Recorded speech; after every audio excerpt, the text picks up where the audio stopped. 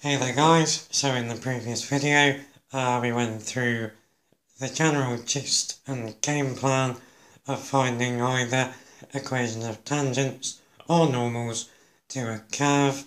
We even did an example of each. I've decided now to do a separate video on tangents and normals. So in here we're looking at finding equations of tangents. We'll do 2 or 3 questions, and in the next video we'll look at finding equations of normals. So I'll put a link down below to the introduction video and also a link to the differentiation playlist that this stuff all lives in.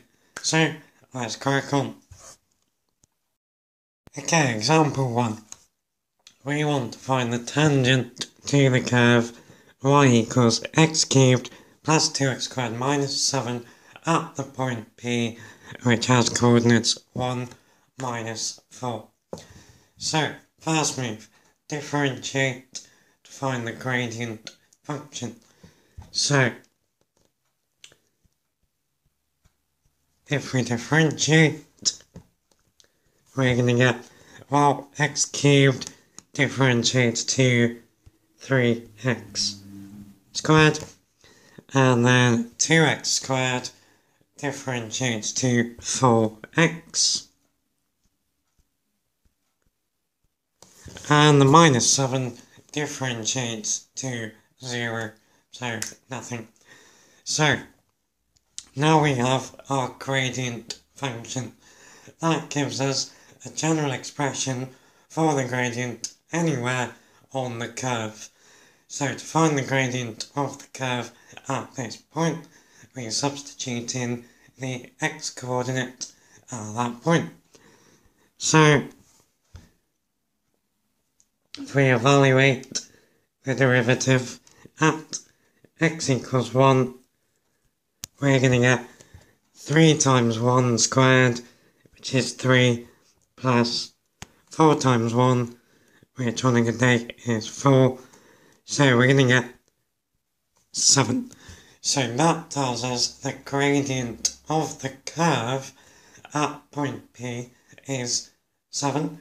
So the gradient of the tangent at this point is also 7. So now we know our tangent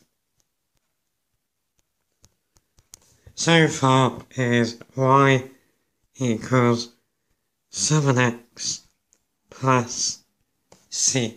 So again, remember we're using the equation of a straight line y equals mx plus c. So now we need to find the value of c. To do that, we substitute in the coordinates at our point. So x is 1 and y is minus 4.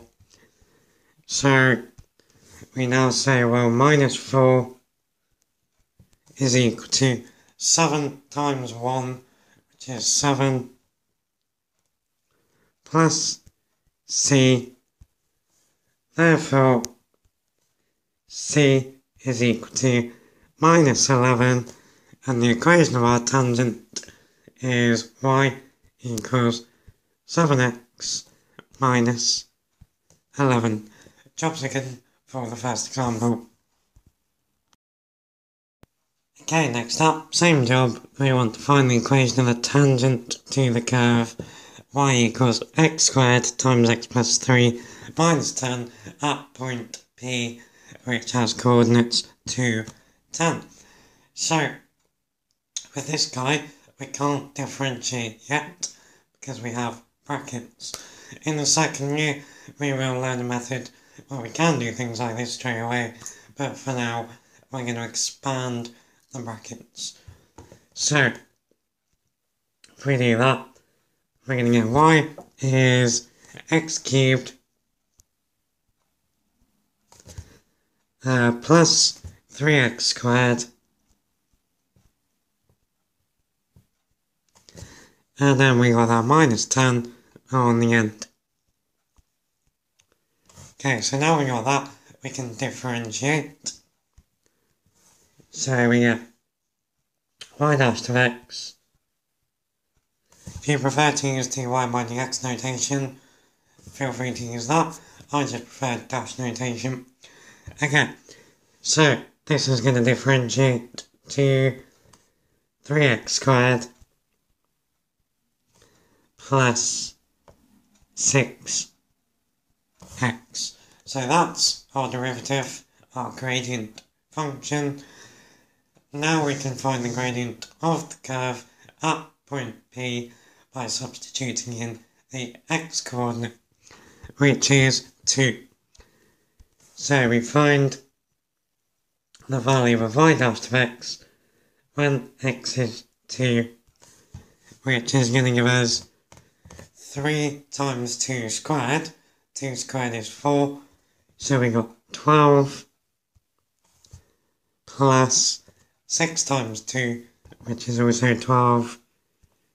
So we got 12 plus 12, which is 24. So that is the gradient of the curve at this point P. So it's also the gradient of the tangent at point P. So now we can start putting together the equation of our tangent. So we know it's y equals 24x plus c, and now we need to find the value of c. To do that, substitute in our x and y coordinates into this equation to find c. So our coordinates are 2, 10. So y is 10 when x is equal to 2. So we get 10 is equal to 24 times 2, which is 48 plus c. Therefore, c is equal to minus 38, and the equation of our tangent is y equals 24x minus 38. Good times. Okay, slightly trickier one here. We got y equals 1 over x plus 3 at point P to 11 halves. So, first of all, let's rewrite the curve in power form instead of with that fraction in it. So 1 over x is x to the minus 1. So we got x to the minus 1, add x, add 3. Okay, now let's differentiate. So y dash of x, it's going to be, well, x to the minus 1 differentiates to minus 1x, if you like. I'm just going to write it as minus x to the minus 2, and then x just differentiates to 1. So it might then be easier to write that back in fraction form. So this is minus 1 over x squared plus 1. Okay, that's our derivative, our gradient function. Now sum in the x value to find the gradient at this point.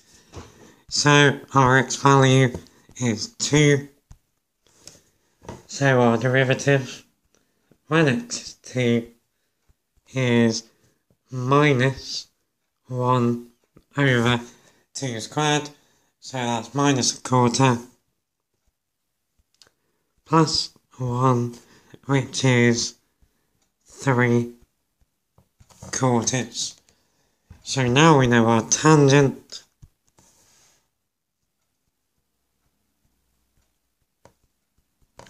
has a gradient of 3 quarters. So we can say y is 3 quarters x plus c. And now we want to sub in our x and y coordinates to find the value of c. So our coordinates were 2 and 11 halves. So y is 11 halves,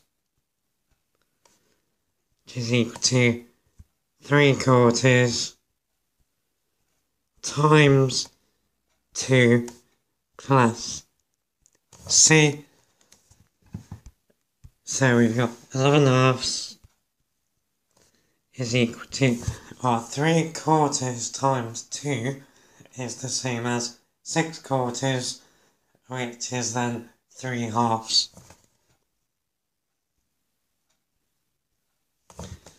So then that's plus c. So then we take 3 halves away, we get 8 halves is equal to c. So c is equal to 4. So our tangent is y equals 3/4 x plus 4. Now you might be asked to write it like that, or in a different form like ax plus by plus c is equal to 0. Depends on the question, but that is a perfectly fine equation for our tangent. Okay, I think that'll do for this video. If anyone wants any more of these, let me know down below in the comments. Cheers guys.